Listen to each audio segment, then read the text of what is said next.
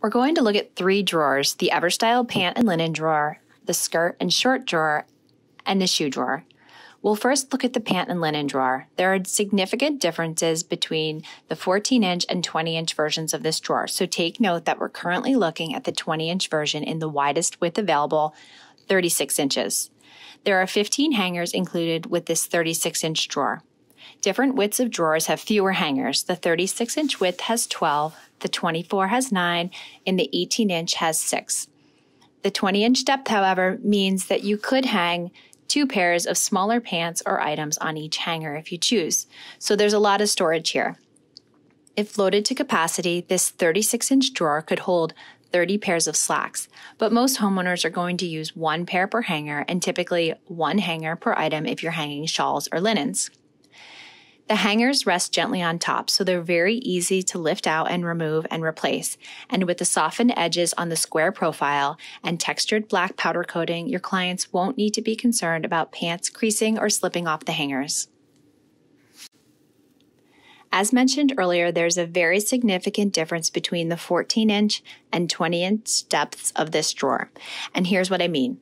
The hangers on the 20-inch deep drawer go from front to back, and the 14-inch hangers run from side to side. This means that the 14-inch deep pant and linen always has only 5 hangers. Here you can see the smallest width of 18 inches with the 5 hangers. Wider sizes would have longer bars, so you could hang more than 1 pair of pants on each hanger, especially on the 30 or 36-inch width sizes. Now let's look at the skirt and short drawer.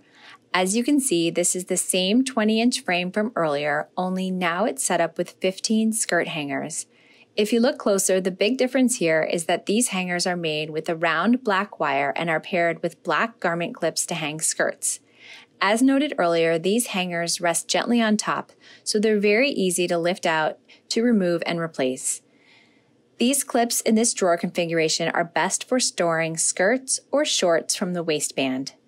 The skirt and short drawer is only available in 20 inches deep.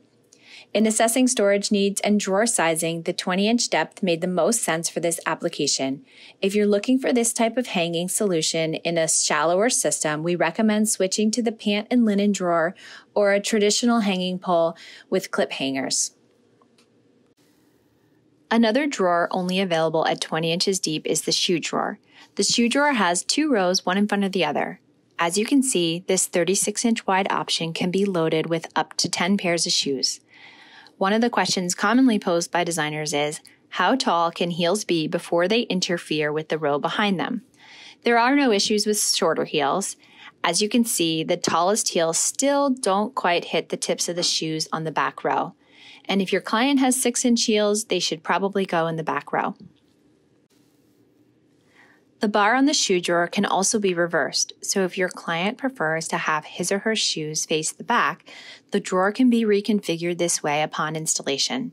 You can also remove the back bar by removing the hex screw at each end, and then short boots or very large shoes could sit flat on this row.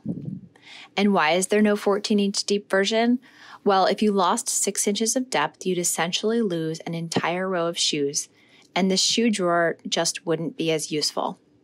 A more traditional option for shoes, like slanted shoe shelves, is a great option for shallower systems.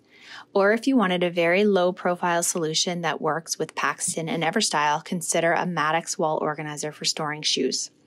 Take your customers' needs into account to design the right option for their needs. As always, you can reference additional details for these drawers in the standard product guide. Thanks for listening and learning. Until next time.